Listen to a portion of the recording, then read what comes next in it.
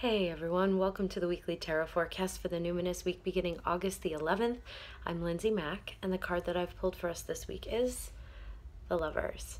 So, we are about to journey into a Mercury retrograde. Mercury is associated with Gemini, and the Lovers card is ruled by Gemini. So, even though we're in big time, huge Leo fire right now, it's going to start elevating is not quite the right word or quite the right frequency, but there's going to start being an element of air to the fire. And we know when we add oxygen to fire, it can tend to be a bit more combustible. So I have a lot to say about that, which I will get into in a moment. But first, I'm going to start with the core kind of medicine of the Lovers for us this week. Be soft. Be sweet. Open up the heart. Open up the heart to yourself. Open up the heart to sources of kindness and goodness and sweetness in an external way. Gemini is all about the give and take of receptivity and direct giving.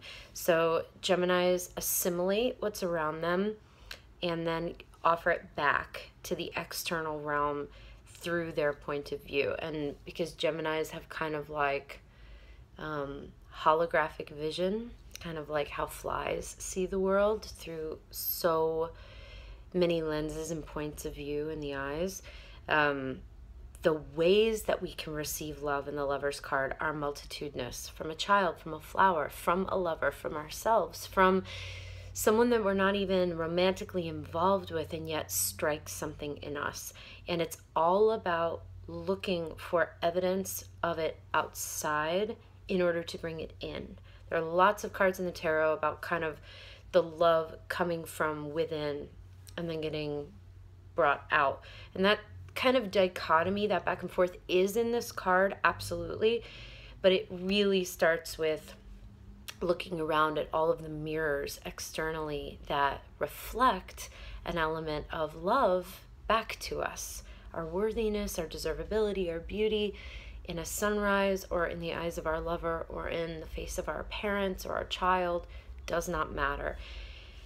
The reason that this medicine is so important right now to really sink into the bones of love and our deservability is, to put it quite simply, because the energy is getting very intense and we need to stay rooted in something.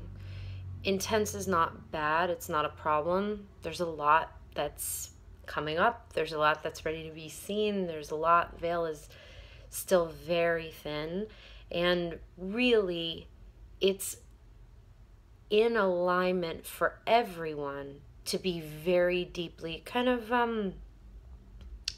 within, to go within, to be less external, more internal. It's sort of a hermetic time.